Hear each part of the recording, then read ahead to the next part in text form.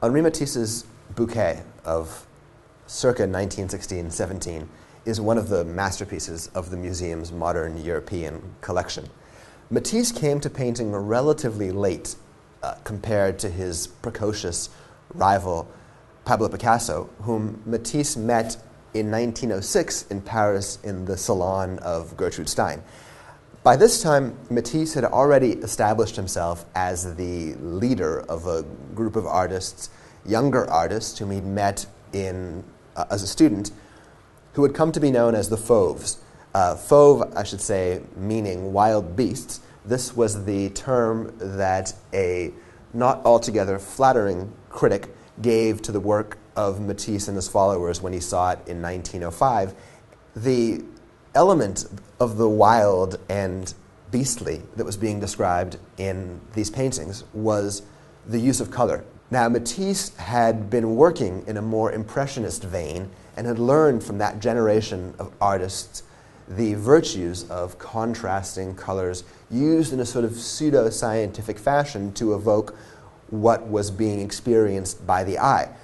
What Matisse brought to the paintings of around 1905 was something quite radical, and the practice of using paint directly from the tube, unmixed by the likes of Monet, perhaps, Renoir, or their post-impressionist followers like Van Gogh, was going to be simplified, reduced to fields of color, areas that flattened the picture in a way that distinguished him from his predecessors.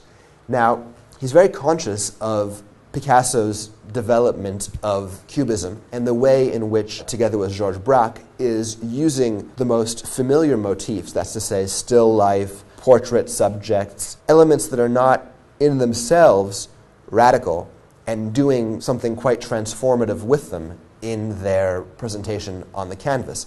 Matisse, in contrast, retreats to a more limited palette.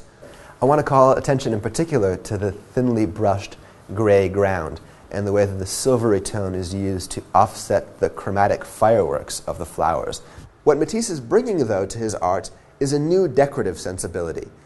And this, I think, is really exemplified in this large still life, painted during the period of World War I, when Matisse, who is himself too old to serve, has retreated to the countryside and begun painting motifs that are as neutral and far removed from the political circumstances of the moment as could be imagined, anticipating the more all-over decorative art that Matisse would move towards as his forms become more and more reduced to elements of flatness, a little like the petals of a flower pressed between the pages of a book.